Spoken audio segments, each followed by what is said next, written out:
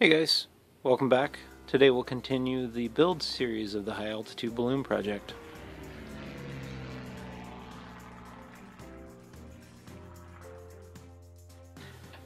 Hey guys, welcome back. Glad you joined me today.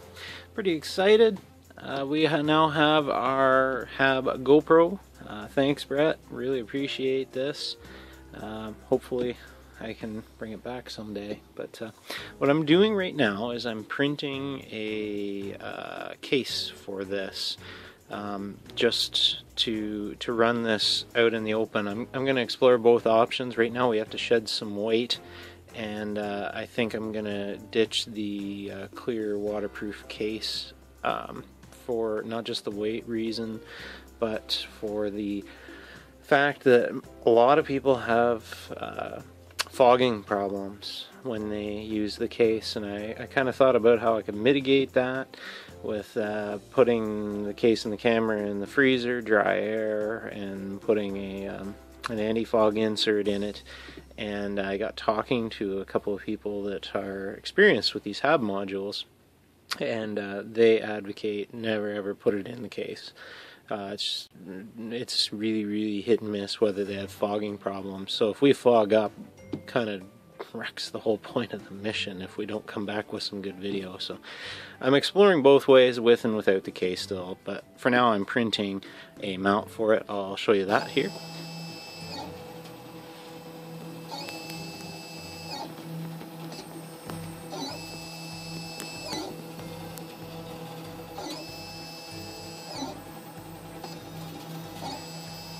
So that's the mount in the beginning stages, printing right now on my solid doodle. Yeah, so what I got is some anti-fog for the lenses of the cameras. This is sold in the hockey section at Canadian Tire. Checked online, this has really good reviews. So does the Rain-X sells one, but it's a heck of a lot more money. And now we're going to proceed with insulation of this HAB module.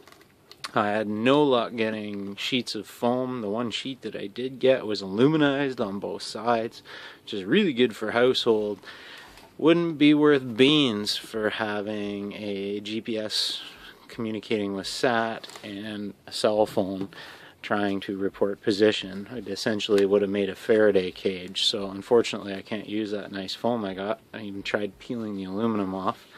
Can't seem to find any straight up foam around my area, so we'll cut away and I'll show you what I did find.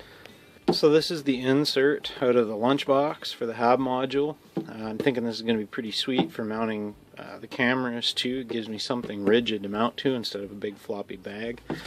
And I went digging in the junk bins. The camera's probably going to wash out, but what I really wish I could have just found sheets of this just plain old styrofoam, but I had no luck. So what I've got is, this would make a pretty good HAB module in itself, but it's pretty darn big. A lot of people advocate just sending up coolers, just this. I long ago chose not to go that route, and we're going to stick with the lunch bag idea and insulate it.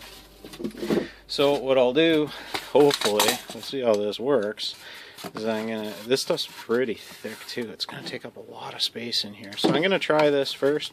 May or may not work. I'll start carving this up. I wish I had a nichrome wire right now, then I could hot melt this, but see how we do with the knife. It's probably gonna be butchered all the heck, but we'll see how it goes.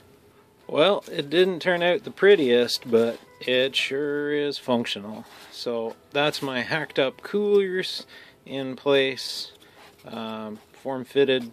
Pretty good, actually, not bad considering it was done with an X-Acto knife. So despite the fact that this is printing upstairs, I think the mount for the GoPro, I think I'm gonna ditch it, and I have to recess this right into the side anyway. We need the lens protruding, and so this will be set into the foam, and when the foam's all rigid it shouldn't be a problem. This has quite the extension on the lens. There's battery power for it to turn on. There we go. So this is going to be something like so. So I don't want it sticking right out the side so it gets smacked So I'm going to have to figure out something how I'm going to do this. Looks like basically flush mount on here, so I'll have to recess the foam for that and come up with some Velcro mounting, and then I'll back it up by wedging foam insulation likely to get these rigid in place. But yeah, so far so good. I did test the GoPro, forgot to mention that. I got 3 hours and 9 minutes runtime at 20.9 gigabytes, and that's with the external pack on here. That is perfect for our flight. We are good to go. One thing I did underestimate was the heat output by the GoPro. Man, oh man, do these things get warm when you run them that long.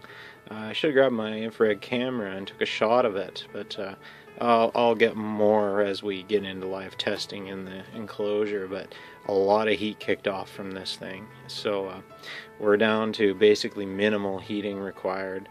I wouldn't say it was a waste of my time doing all that testing. It was kind of fun, but I think we're going to be down to basically one disposable hand warmer. Should be plenty enough with all this insulation to keep this warm. The GoPro will be exposed to the elements because it's going to be against the case. There's only minimal insulation, but I don't know what's going to happen, but I'm kind of hoping that this lens area kind of stays a little colder and it doesn't fog up that way, but whatever. I've seen lots of designs and done this way, and like I said earlier, I talked to some people and that's the way I should be doing it according to them. Anyway, whatever, we're gonna learn something. Ultimately I'd like this thing to be reusable, and I'd like to do another launch. Better get this one over with first. Anyway guys, that's it for today. I'm gonna continue on getting stuff mounted, and I'll catch up with you next time. Good luck in all your electronics ventures and hobbies. Glad you could join me today.